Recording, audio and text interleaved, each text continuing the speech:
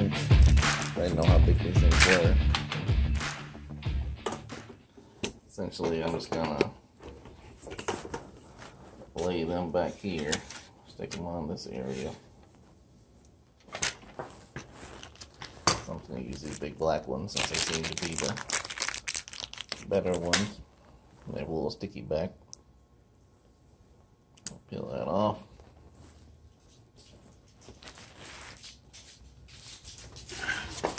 Some people online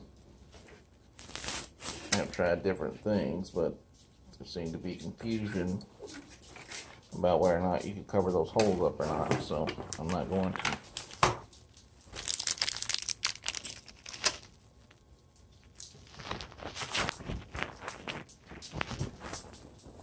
Sticky back. And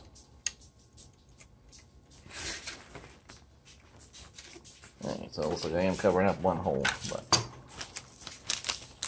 also some smaller ones in here, these little guys.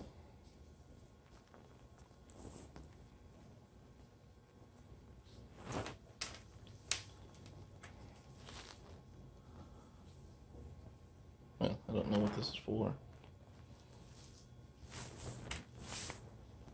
There's no directions on these things, so I could be doing this wrong.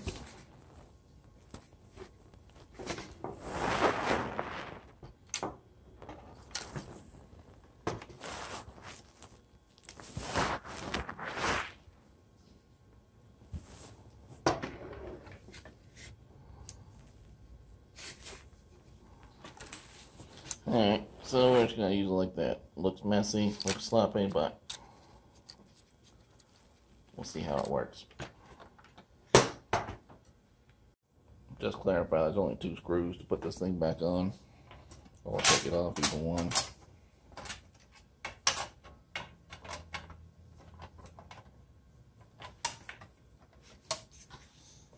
So all you gotta do is put the screw on the side piece.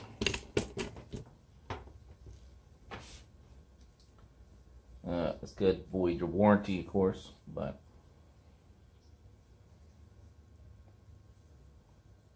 that's a risk you gotta take, I guess. Alright, you don't need to see me try to struggle screwing this in. So I installed these heat sinks a while ago, probably over a month ago. I haven't done a good job of checking my temperatures.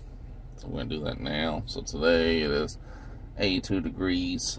It's June 16th, Tupac's birthday. So I've updated the UI to the blue UI as they call it. And I've added the smart launcher, which I kind of like. Now I'm just going to find my tool. There we go. Let's check out those CPU-Z. So I just now started it, but it has been sitting out the sun for a long time. This probably won't be a good test. I'll try to remember to test it again later. I just want to get a couple of these. At this point, I don't remember what the original one was. So, but the system's been up for 2 days, right? Because it stays in that sleep mode.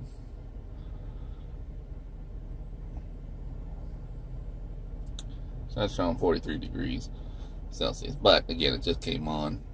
I'm in the shade now. I just pulled the shade. It was out in the direct sunlight. I'm gonna try to put some sound dampening in here.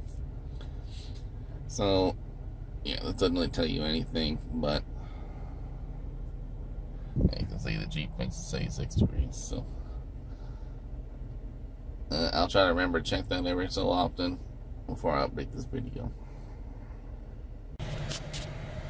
Alright, so the Jeep thinks it's 99 degrees. Watch this, 93. Just gonna check the temperature on the old socket. I just started driving. It's been sitting out. Jeep has been sitting out in the sun all day.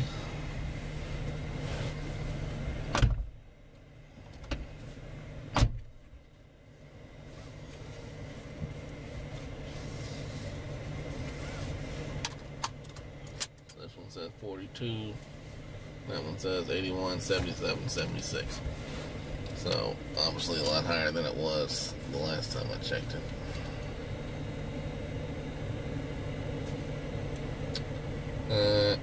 So like I said, it's 424, 93 degrees. Pretty hot day. I'm gonna do some errands and I'll try to check this in later on, and then I'll pile all this together. Alright, so I went to the store, Sam's Club, and if I can see it or not, see if it's changed any. 42.4 here still. Now we're showing 60, 55, 56. But I just started the Jeep, so I don't know if it gets cooler when it's running, or I don't really know how that works. Either way, that's what it's showing. Check back in a little bit. Alright, so it's now, as you can see, 5:20. Google says it's 95 degrees. Jeep says 100, and Samsung says 93. You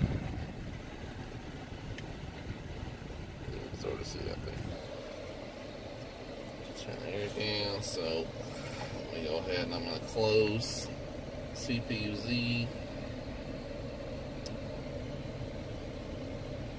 And go open it again fresh.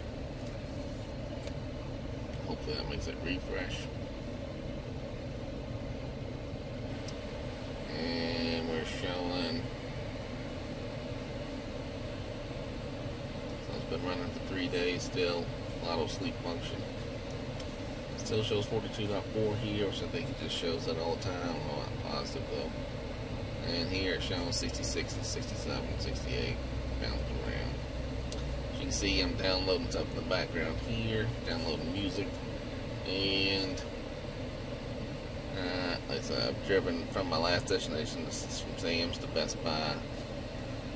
Jeep is not turned off yet, and it has been downloading music, and the stereo's been running, playing music the whole time. So, thinking the heatsink does do something, but again, I don't have a lot of. I didn't really track this beforehand, so it's hard to remember. But you can compare it to what yours runs at if you're watching this and you have the same head unit. So I'll keep tracking it here, and we'll have to see. Obviously, this is anecdotal evidence at best, but it's something, right? Alright, going to the store. Alright, so I'm back home now. I made one more trip after Sam's, or after Best Buy, and we're going to launch CPU-Z again. 6:04 p.m. Still showing 93 degrees. Jeep still showing 99 degrees.